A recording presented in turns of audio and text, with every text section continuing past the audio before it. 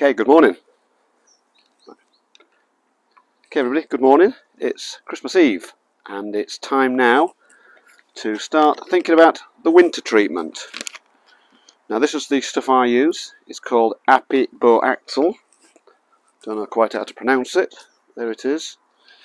And I'm told that this is the only legal way you can treat your bees in the UK with oxalic acid. So this is the stuff you need. It's available on Amazon and from, I don't know, your local bee shop, I guess.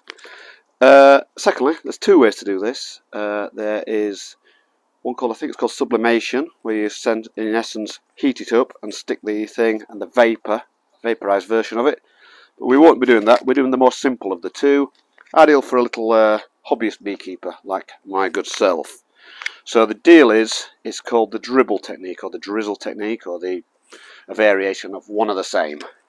And this is how you do it. I'm going to do this in two parts. Part one, I'm going to make up the solution, cut the video, then return with part two, actually treating the bees. So that's the plan. So first thing, one empty jar. Lid off, that's clean. And what we've got there is 300 grams of white sugar. I'm going to tip that into the jar as carefully as I can.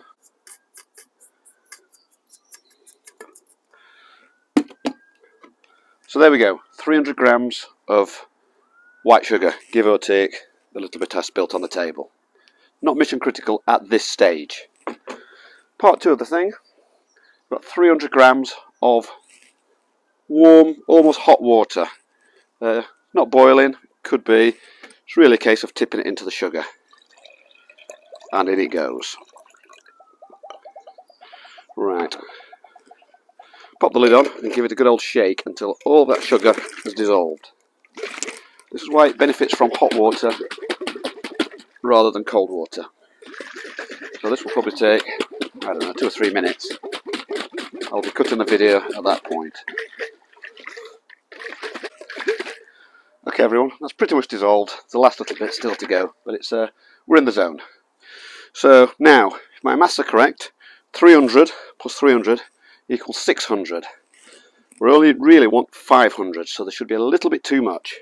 So I'm just going to pour this solution, sugar and water, 1 to 1, into this jug and measure out exactly, with my spectacles on, 500 millimeters. Here we go. Keep on going. Keep on going. Bang on. That's exactly half a litre, 500 millimeters. Sorry, milliliters. Very important to get that measurement correct. The extra, throw it away. There we go.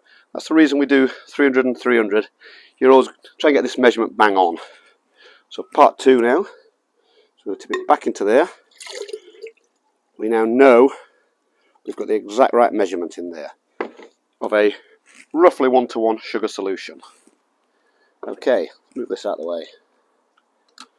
Part two is to tip this powdery solution into there.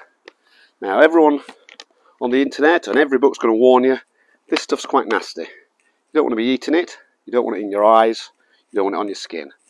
It's not neat oxalic acid, it has already been mixed in with another solution of God knows what.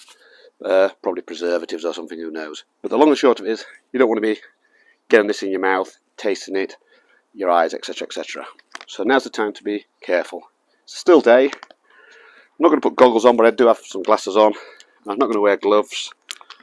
So what I am going to do is cut the video and get some scissors. Okay, I've returned from the shed with a Stanley knife. Scissors will do the same job. Wouldn't use your food scissors, but let's get this lid off. There we go. So there it is, lid off. Carefully does it now. There's no rush. Notice this jar's got a nice wide top, which is beneficial. And in it goes. Right. Take a quick photograph of that or record the number, just in case you ever require it to the inspector. Highly unlikely, but that's the correct thing to do.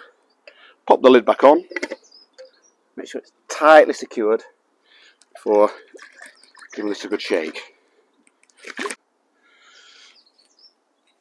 Last job, I've not finished shaking yet, but last job, some tape, put a sticker on it, make everyone aware that this stuff is nasty, not to be given to the cat, the dog, the children, etc, etc. There we go. Nice luminous warning. Marker pen, I might just write on that oxalic acid and the date maybe. There we go. Acid 22. There we go. And that essentially is it. I will keep shaking until it's all dissolved, but that essentially is part one of this project done.